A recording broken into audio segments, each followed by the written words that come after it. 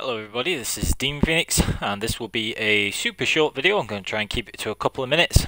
Basically it's just that we have finished the Just the Story playthrough, where if you've watched the previous videos, the whole point of this playthrough was showing how quickly you could get a build together, starting from Blood and Wine only, so having the expansions, and instead of having to play the whole game, see how quickly you could do it and get to the point where you could use Euphoria.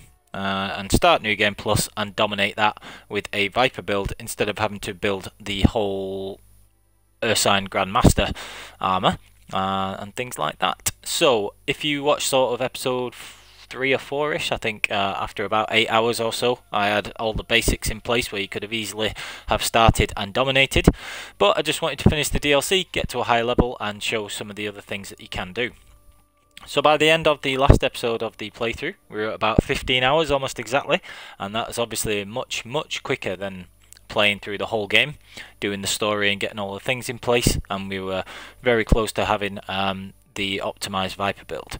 Now I did spend a couple of hours, you can see here we're almost 19 hours, so I spent three hours or so messing about, doing some extra things, just so I can show some of the things that we were doing in my preparing for New Game Plus video, and some of the stuff that we can watch out for. So the first thing I did was I spent the 15k on the third level, second and third level of room, right, so 25k in total, and I put Severance, the enchantment, on Arendite by adding the slots. So spending the money to adding 3 slots, getting the room right to level 2, and adding Severance on Arendite, and also getting the Hen Guided Steel Sword at as high a level as possible. You see it's my level there, 52. Last thing one of the last things I've done before Severance to both of those swords, so that's very useful. The other thing I've done is I've got deflection on my armor. I added slots to a slot to the Nilfgaardian gauntlets, not guardsmen, just the Nilfgaardian DLC gauntlets, which are the really good resistances for a medium set of gauntlets. And I have added the greater glyphs of mending, you can see there, to all of the 5 slots that I have here. You can only add 1 slot to these Nilfgaardian gauntlets, so I may use a different set in New Game Plus, but to be perfectly honest, these greater glyphs of mending are just to provide a little bit of healing outside of battle for convenience, so you don't have to use food or keep using swallow and meditating and things like that. Now I've stashed all my glyphs. I've kept runes because I'm needing to put Severance on any swords that I use in New Game Plus, so again that's just a convenience thing. I haven't made all the decoctions because I'm only going to be using a few of them. And I've made all the superior oils apart from hybrid oil because I barely use it, and there's no point me going to Skellige just to search out an Arinia eye when I will get one eventually in New Game Plus, and don't need that. So I've got the bottomless carafe from Hearts of Stone, and I've also used the muta generator, and I had like quite a few charges on that, so I sorted that out. I could go and get the other 29 charges there, farm a monster nest or something and get those charges, but I'm not that fussed, so no real point doing that. After I'd paid for those upgrades for the rune right, I did a couple of rune runs. If you check out my Hans base video, I did a couple of runs through the Hans base, literally just 2 runs through, and that got me like another 15k or about 10k or so selling those weapons. And then I did all of the things from my video about the tips for selling items late game, and even though I had a lot fewer items because this playthrough was only starting, I still picked up a few things, emeralds and gems and chitinous shells, all this kind of stuff, wyvern hides that are worth a lot, sold a few of those, and as you can see we've still got enough things to be going on with, but I've sold some stuff like Dwarven Spirit, most of my alcohest, because I have the bottomless carafe, so won't be needing alcohol. Just kept the a few of the Dwarven Spirit in case I want to make a couple of decoctions, because you need them for that. So there are some decoctions, a lot of decoctions I've still not bothered making because I don't want to have my inventory be all filled up and things like that, and so It's going to be doing those. I've got all these superior potions that I want to be using. Got a really good saddle, the best saddlebags, and I was using this herbs trophy, but that'll disappear in New Game Plus. And I have sold all the other horse stuff, like the trophies and a lot of the spare food, because I don't need any of that. Sold those all to Hugo and the merchants in Toussaint, who give the best prices for everything. So we'll just go over the build. I did not, even though I spent time going around the, even though I spent time going around Toussaint clearing out some monster nests and stuff like that, I was, because you have so many fewer mutagens from not having played the full game, doing it this way. I was seeing if I could get enough mutagens together to do the extra ability glitch, and it was very close to be doing, but then I wouldn't have had very many mutagens for getting the mutations back, because after you use that glitch you have to put the mutations back, so that means using all mutagens again, and it would have just been very close sailing. And instead I decided I would just go it with the bog standard way of getting a Euphoria and then enough of the mutations, these ones here, all these mutations, so I've got 8, so that we have the 3rd strength and synapses slot, and we'll just unlock this 4th one in New Game Plus. So we've got enough of the mutagens, so that obviously mutations, so that we are using Euphoria. Got these ones here. These ones will finish off in New Game Plus, so I've left the most expensive, as it were, for mutations, the ones that I would never really be using. So mutated skin isn't necessary, neither is conductors of magic if you're not using a sign build. Adrenaline rush is inferior to Euphoria anyway, and second life I shouldn't need, and so yeah, they've just left those ones, and I will use those in New Game Plus, activate those in New Game Plus to get this 4th slot down here. So for the actual build itself, put 5 points in. It does make a difference with Whirl.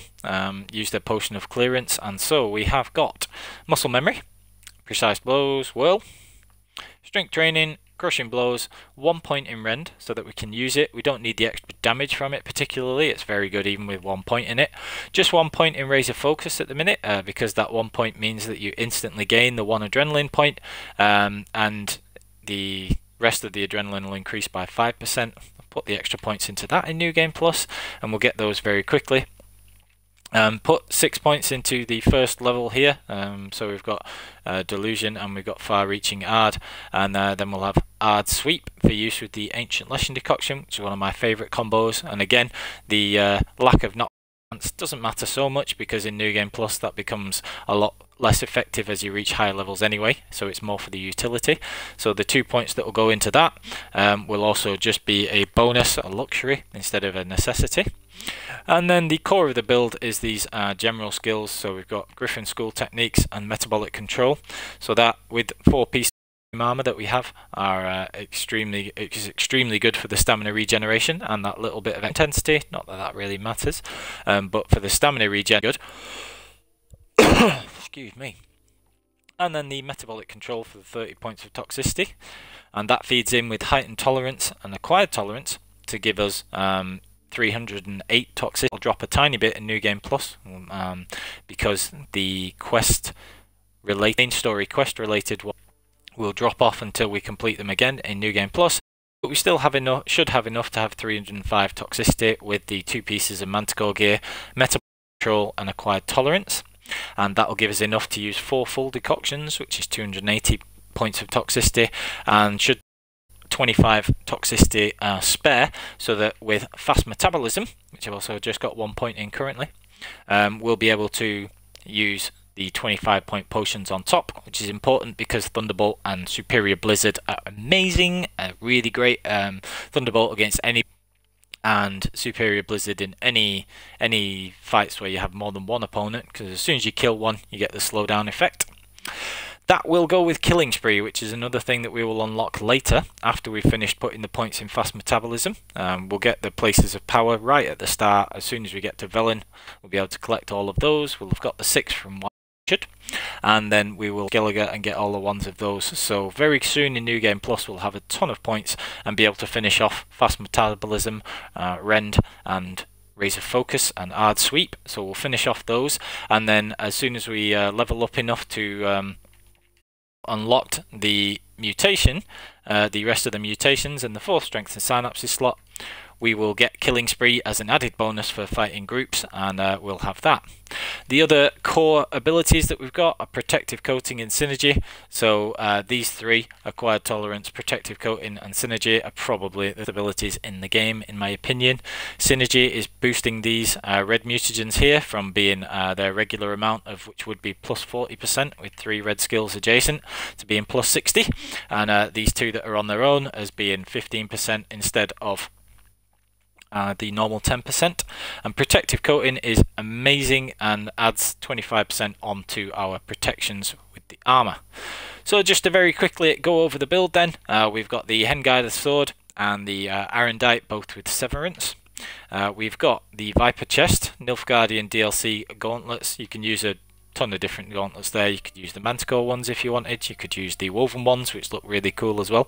I'm just using these for a little bit of defensive utility. As you can see, it has really good resistances to 5 types of damage there, which is brilliant, and comp the rest of the build really well.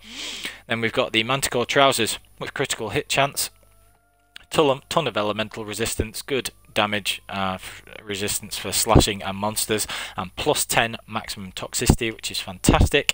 And then the awesome Manticore boots, which add 20% critical hit damage, which is good, and then has good piercing, slashing and damage, monster damage resistance, as well as adding that plus 5 toxicity. And the Viper chest has deflection, the best defensive resistances of any medium gear, especially that massive 40% from monsters and elemental damage. And even though our piercing resistance on the build is pretty good, we've got deflection, so that's not even an issue. And as you can also see, it's extremely light, 1.57 weight.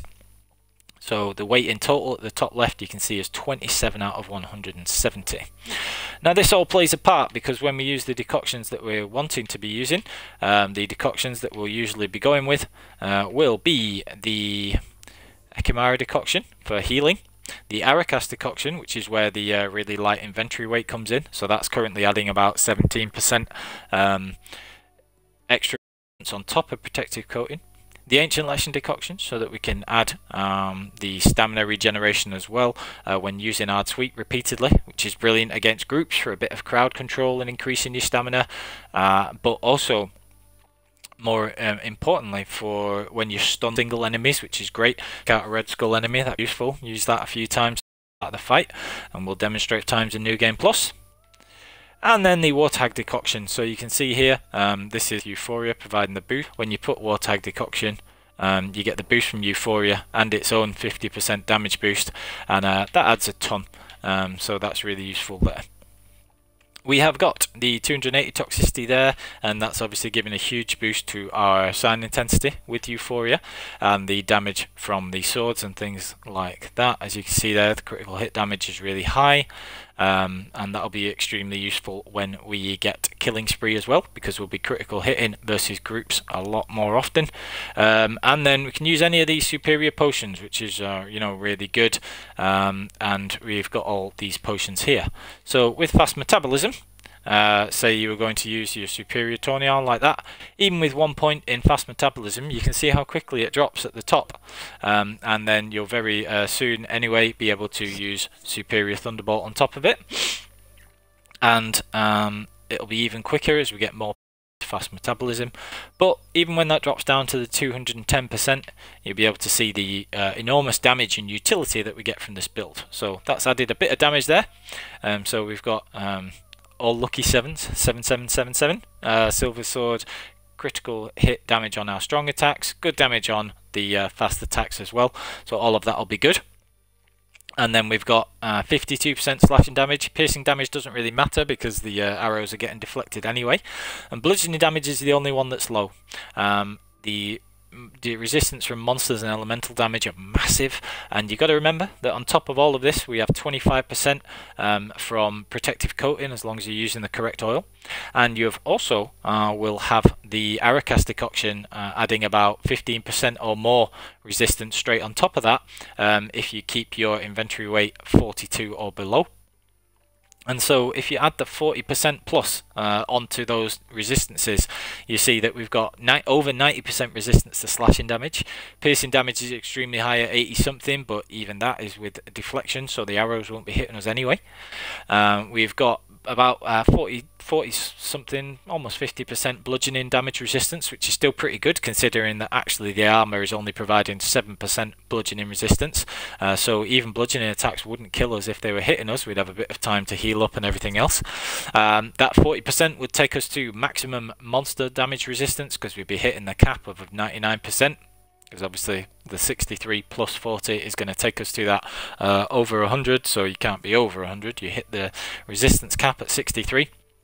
And the elemental damage from the Viper chest armor and the Manticore trousers is so high that even without the Aracast decoction, elemental damage will always hit the cap as well, just with those two pieces of gear and protective coating with the Nilfgaardian gauntlets. So we're in fantastic shape, and this, like I say, this is with me taking a bit of extra time to farm some of the herbs and stuff like that, but we're in tremendous shape there.